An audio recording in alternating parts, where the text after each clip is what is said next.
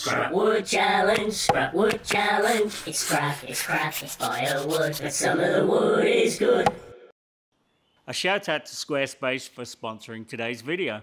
The last couple of days I've been playing around and trying the Japanese art of Yosegi, where you take different species of wood and make a pattern block. From that block I can take shavings off and then use them as veneers. I reckon it's pretty cool, it's effective, and the possibility of different patterns is huge. I did make a few errors along the way, and from those I figured a few things out. I didn't glue this block up well enough with lots of weak joints. I salvaged some of the better pieces, but I'm going to start again and have another go at it.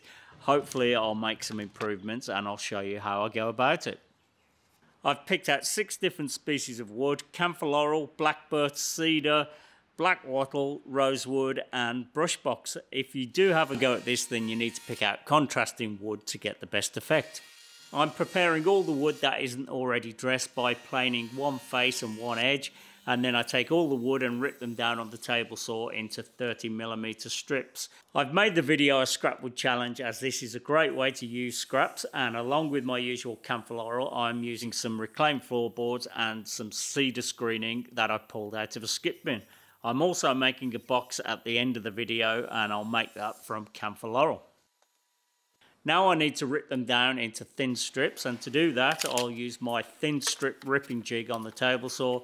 It's a safer way of cutting them with a thin strip on the outside of the blade so it can't get pinched between the blade and the fence.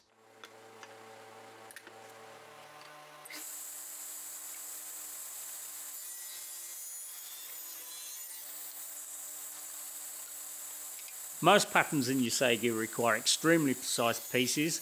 I've decided to make a random pattern like this as it's pretty easy and it doesn't need that same precision. Also, I should point out that the final pattern is face grain and not end grain like it may appear. And again, the random pattern is very easy because the strips are already face grain along the strip.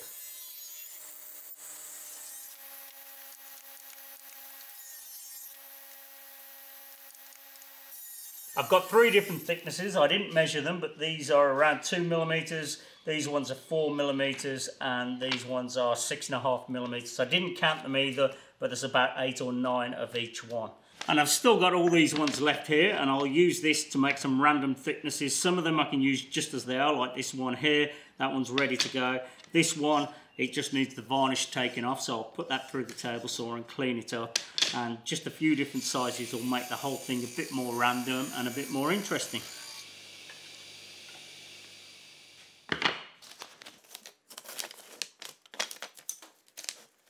I'm arranging them here into a random and pleasing order. I'm just moving them around till I think it looks right. If you have a drum sander, then you could run them through that, but mine came out very clean straight off the saw, and I think the surfaces are plenty good enough to glue together. I glued the first block up with Titebond Original, and as I wasn't fast enough applying the glue, it was starting to go off before I got them all into the clamps. This time I'm using Titebond 2, which gives me a little more time, and I'm also working faster as well, and I'm rolling an even coat of glue on each side of the strips.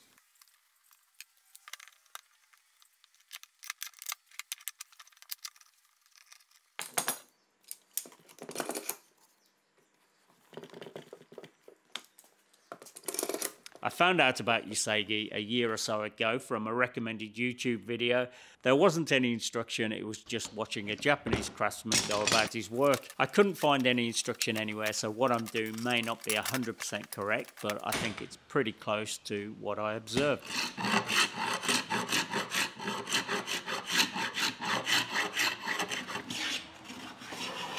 I flattened it by hand as it's too wide for the jointer. I could have put it through the thicknesser on a sled, but it only takes a couple of minutes with a hand plane.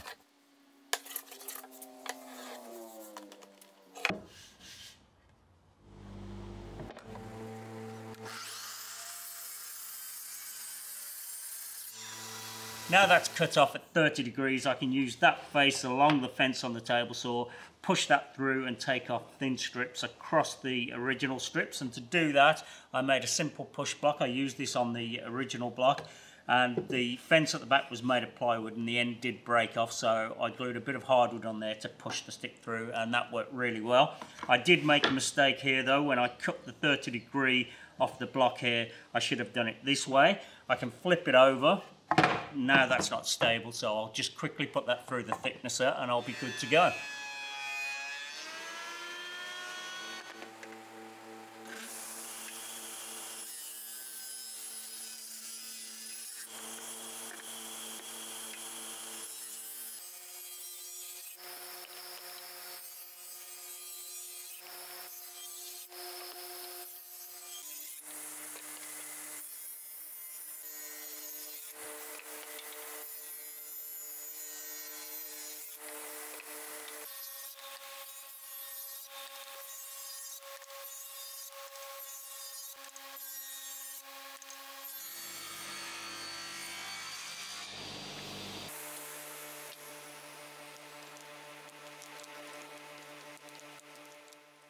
You could keep going and take strips off the waste blocks, but I've got enough strips here, so I'll put those aside and I'll use them for something else another day. They're pretty cool. I'm sure they'll come in handy for something. I've laid them out how I'm going to glue them up. I'm going to make one long main block, and that's as wide as the blade is on my plane comfortably. They're 10 wide. I've got a smaller block that's 8 wide, and then 4 wide and 2 wide. At the moment they don't look very random, but what I need to do is I need to take every other one, I need to flip it around, and then I also need to flip it over, and that will start looking a lot better. But when we come to glue them up, we'll stagger them as well, and it should look pretty good. So every other one, flip it around, flip it over.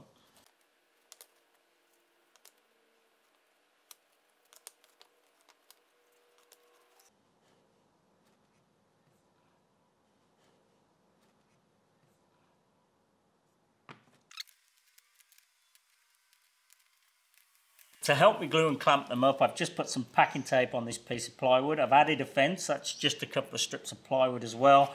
And now I can clamp that against that fence, and we should get it nice and solid and keep it straight. I'm going to dry fit it, and I'll show you why. I'll put the first strip on, and then I'll put the next strip on, and I'm going to overhang it, the one end, to offset it. And then with that, I'll mark that off, and I'll cut that piece off there, and I'll add it to this end here. I'll go through and do all of those.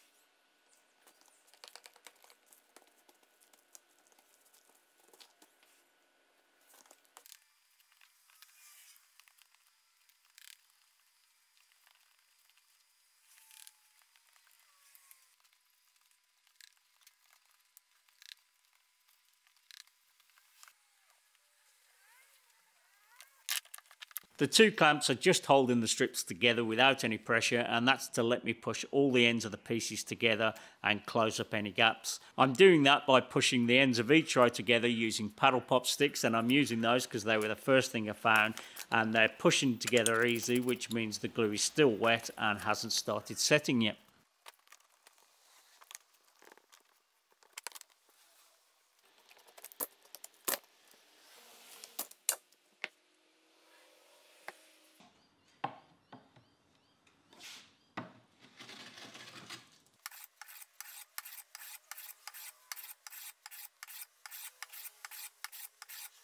I'm planing one side flat, and that will be the underneath. I then trim the two ends, and then the block gets glued to a piece of plywood, and the reason for that is we can keep taking shavings off the block all the way down, even when it's very thin. I'm also gluing a waste block to either end, and that's to support the ends of the Yosegi when I'm taking the shavings.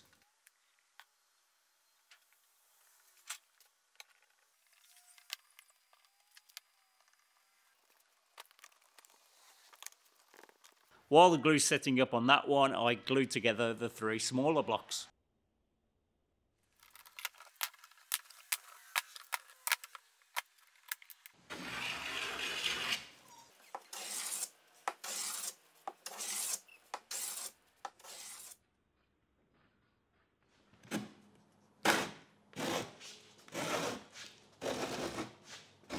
Even though there was a big improvement in the glue up, I reckon this block is worse than the first one and I couldn't get a decent shaving.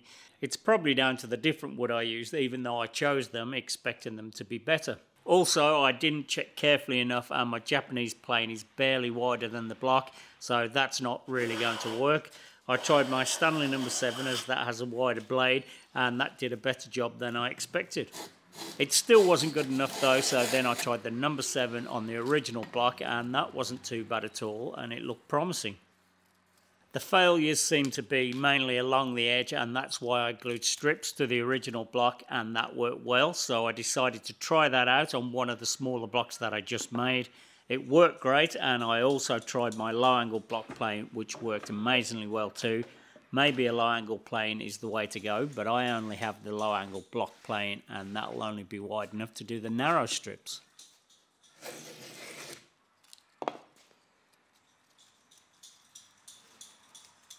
The only way to get any decent sort of shavings is to have a super sharp blade in your plane. I'm sharpening my blades to 6000 grit and I think you'll need to do at least that, even higher would be better. I glued strips to the outside of all the blocks and I decided this one was too long, so I cut it into 2. Let's give it another go and fingers crossed it'll work better this time. And by the way, I'm wiping it with a damp cloth and that will help to keep the fibres together. That really is an improvement and most of that strip is usable. If there are a couple of bits sticking up but the pieces are still there, the iron does a pretty good job of flattening those back down. The only real bit it failed on was the outside strip. I tried to pick pieces with the grain running in the right direction, but the grain on camphor laurel can run all over the place and there's a small section there where the grain's running in the wrong direction. I could cut that strip off on the table saw and replace it easy enough though. Obviously a Japanese plane is the traditional way to make the shavings. I only have this homemade one, even though I reckon it performs fantastic and I can get some pretty good results here. As I said earlier though, I reckon the low angle block plane gets even better results, so I've ordered a low angle bench plane, which I've been thinking about getting anyway.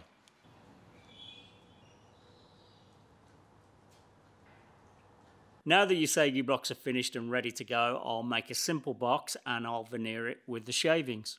I'm preparing some stock for the sides of the box from camphor laurel scraps, pretty much like I do in most Scrapwood challenges. It's been a while since I last used my mitre guillotine, so I thought I should blow the cobwebs off and give it a go.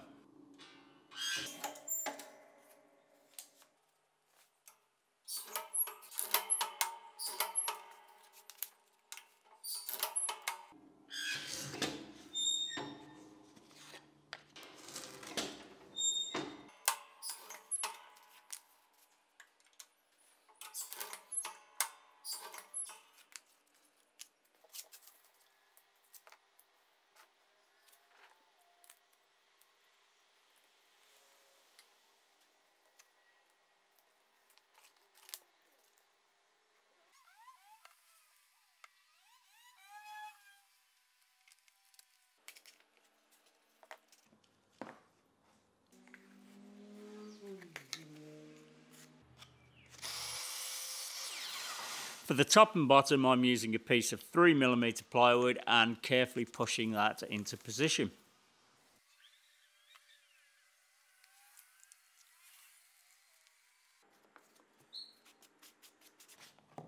I've got enough pieces now to start veneering. I just need to make some thin edging strips before I get going.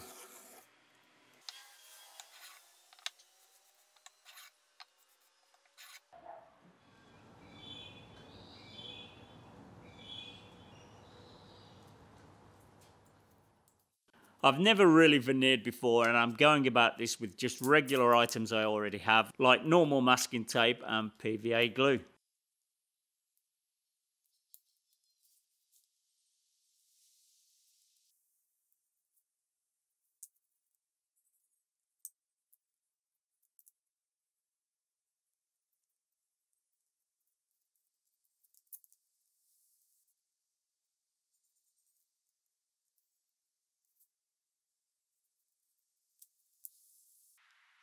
I don't have a piece wide enough for the top, but this pattern is easy enough to join two pieces together.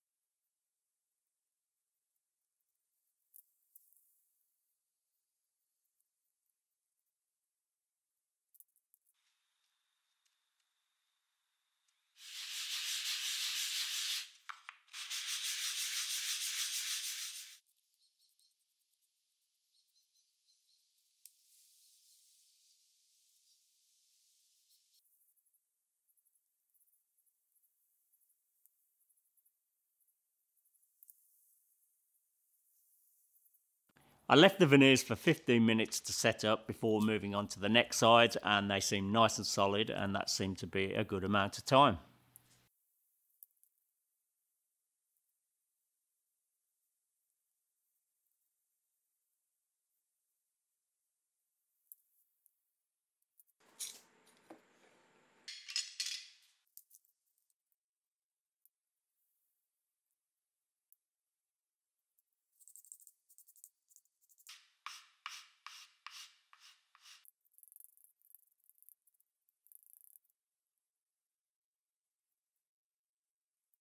I reckon experimenting with different species of wood is the way to get better results. So I've glued up another block. I've got rid of some of the problem wood. The cedar was just tearing up, and the rosewood isn't the best, so I've used that again but limited, and I've added some pine in too. And I think that's the best block yet, but I'll keep working on it and I'll experiment a bit more. On the first blocks, I cut all the angles at 30 degrees. On this one, I tried it at 35 degrees, and maybe I should have even gone to 45. And the idea of that is when you push the plane through, it's almost like the plane is being skewed because the pieces are on an angle. So more of an angle, then it's more of a skew, and that makes it easier to plane.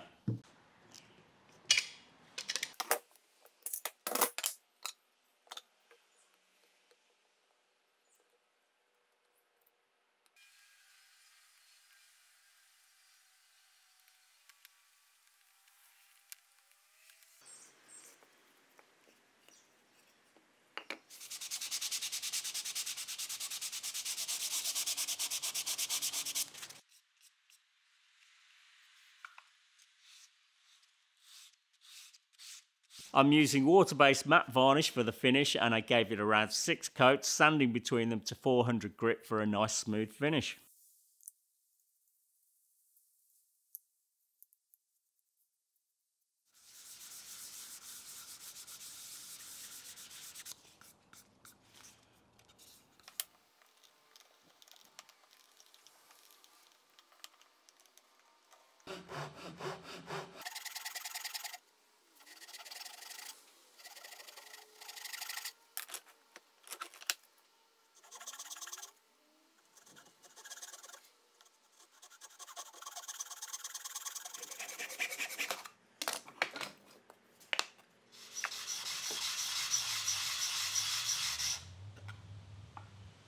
I need to line the inside of the box, and to do that I've just cut this thin strip of black wattle off camera. I first cut all the pieces slightly oversized and then I trim them to fit. I do that by pushing the piece up to the blade, retract the blade and then move the piece slightly to take off just the slither.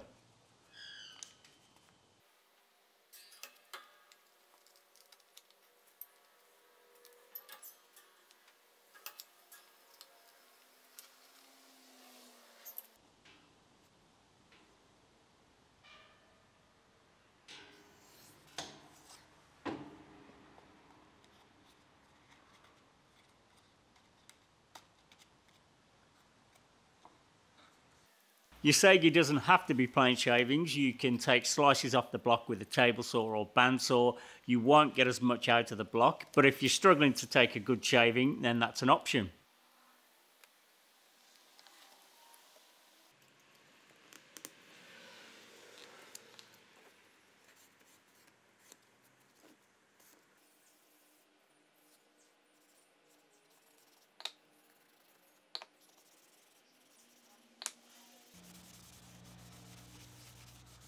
I reckon the box turned out great. There's definitely room for improvement and I'll probably make a few more so I'll get a bit more practice. I also turned this small bowl out of one of the waste blocks and I made my daughter this small pendant. Also I made a bookmark by gluing one of the Yosegi strips to a piece of veneer. If there's enough interest I may make a few of the bookmarks and make them available through my website. And while I'm talking about websites, the recent relaunch of my Pask Makes website went so well using Squarespace that I've decided to transfer my photography website over to Squarespace too, which I'm in the process of. Squarespace is a powerful online platform to create your website straight from your browser. It's perfect for any artist, maker or craftsman to share their creativity, And the best bit is anyone can make a professional looking website as there's no coding required. And there's heaps of templates to get you started. Also, every design automatically includes a unique mobile experience that matches the overall style of your website, so your content looks great on every device every time. Go to squarespace.com for a free trial, and when you're ready to launch, go to squarespace.com/Pask Makes to save 10% off your first purchase of a website or domain. And thanks again to Squarespace for sponsoring today's video. That really was a fun project. It took a bit of figuring out, and I reckon it looks awesome. I'll definitely be having a crack at some more challenging patterns, especially if that's something you'd like to see. Hopefully you enjoyed the video. If you did, please like and subscribe. Thanks for watching, and I'll see you on the next one.